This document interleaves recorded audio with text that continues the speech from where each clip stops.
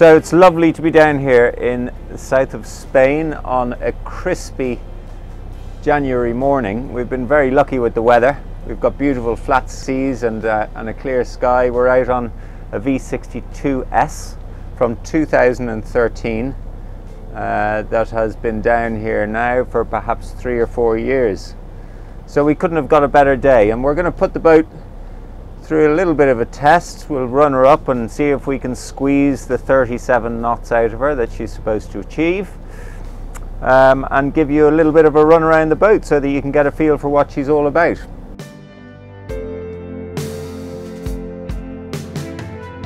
This particular boat, as I mentioned, is 2013, and she was originally delivered to a UK owner where she was kept for the early part of her life. She underwent some significant upgrades in 2015-16, having a stabilizer fitted, gyroscopic stabilizer and a watermaker.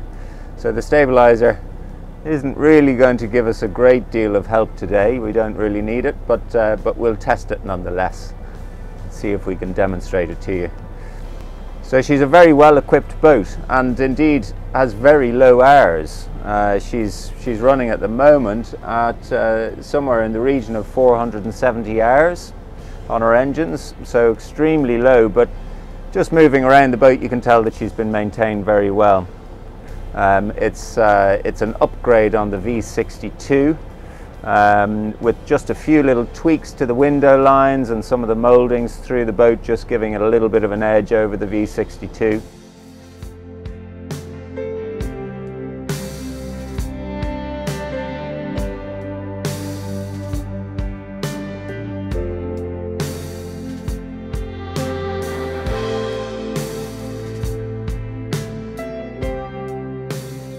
But you know, it's super supple. It's got this fantastic main deck arrangement here, which gives nice comfortable seating for six people. Over here you've got the cabinetry with the rise and fall television. So she is a 3-cabin boat, sleeping 6 very, very comfortably. And of course then the whole lot opens up, as you can see here, to make for a fantastic social space.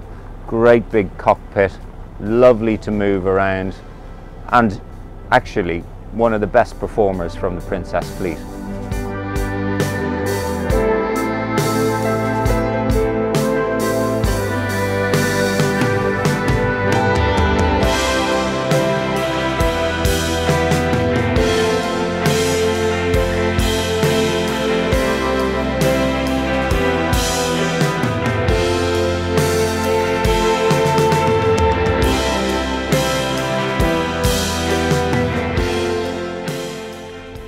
So we'll give it a little bit of throttle.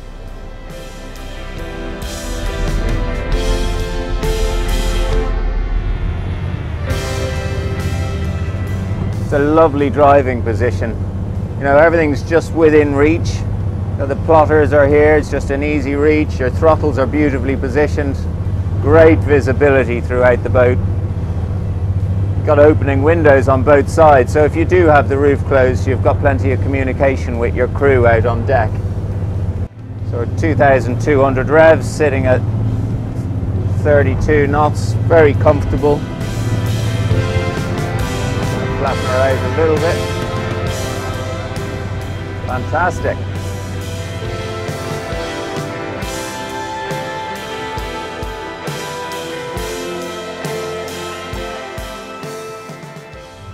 Feels good, this boat, doesn't it? Flip it.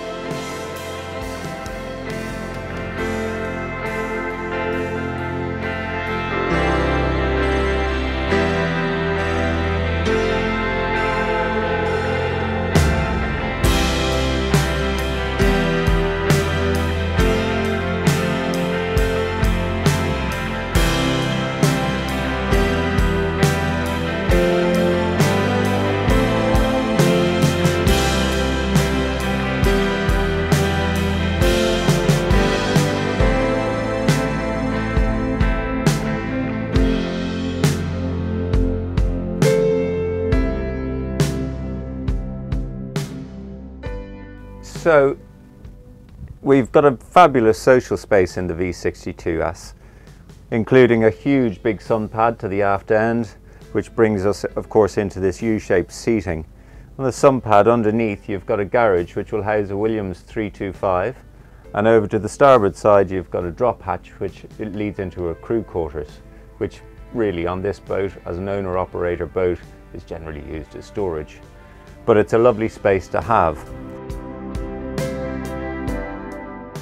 And then coming into the cockpit, of course, you've got all of the usual features that you would expect to see on a Princess. You've got the little cooking area, sink.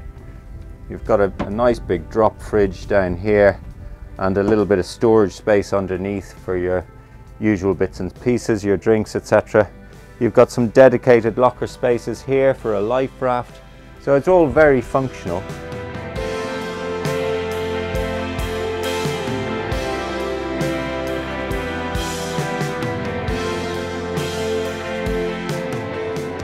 So the whole boat again being very supple. You can have it closed down for winter and still enjoy all of the usable spaces both on deck and inside, or you can open it all up and genuinely feel like you're on an open boat in the summertime.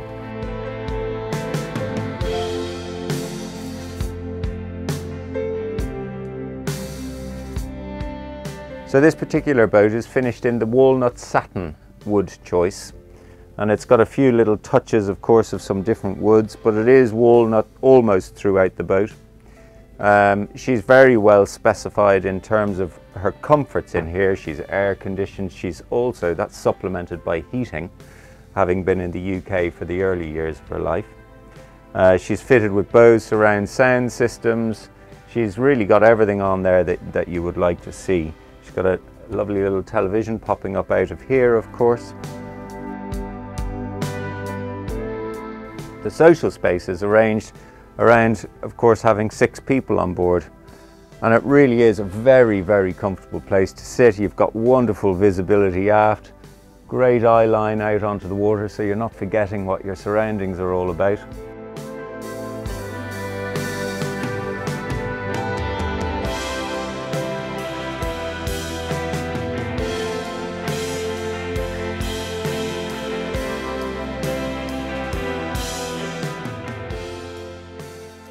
So the clever use of space continues into the lower accommodation, so let's go and have a look.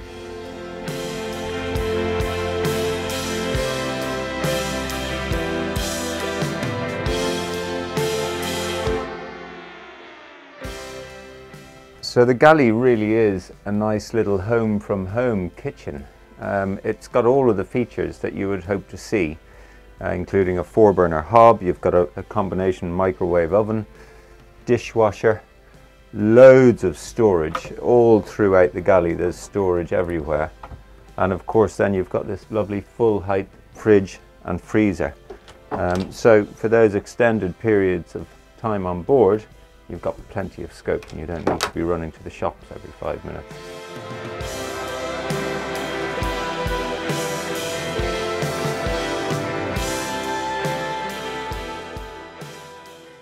And then in terms of further facilities, you've got the washer dryer just nicely tucked in down below here.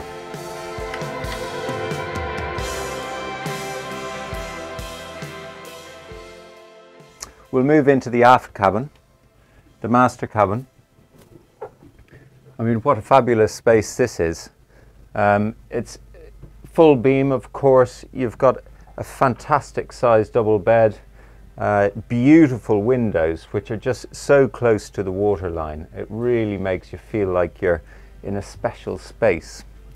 Storage, of course, is always the big question again, so you've got ample hanging space in a great big hanging wardrobe here, and of course down on the port side here you've got a dresser with loads of drawers. You've got drawers over this side, drawers under the bed. It really is full of storage. And one of the key aspects of this particular space is that there's no steps. It's all very, very flat, and achieving that in a hull of this size has never been easy, but it is lovely to move around. Really, really nice. The ensuite is very generous, access through a sliding door here, It's got a nice sized shower cubicle, loads of head height. I'm just about 6 feet, so you can get a feel for what sort of head height we've got throughout the boat.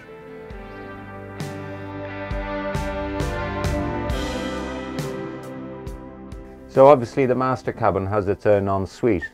With the two guest cabins, we've got a shared bathroom here, which acts as a day head and is directly linked to the VIP cabin forward. But also with the twin berth on the starboard side, they have the option to use it. The bed in the forward cabin is a really generous double with very, very easy access on both sides, so that you're not climbing out the end of the bed. It really does use the full width of the bow of the boat very nicely. And it again incorporates lots of storage, very nice head height. It's a lovely space.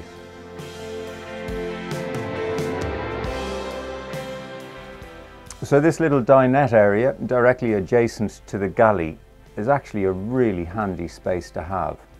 Not only does it serve as an additional bit of surface space if somebody's busy in the galley preparing dinner for the 6 guests on board, but also if you want to separate out the guests in the evening time, it's got its own television, it's got its own sound system in this area, and it's really a very, very comfortable place to sit and a very, very useful space with lots of storage again up over my head here.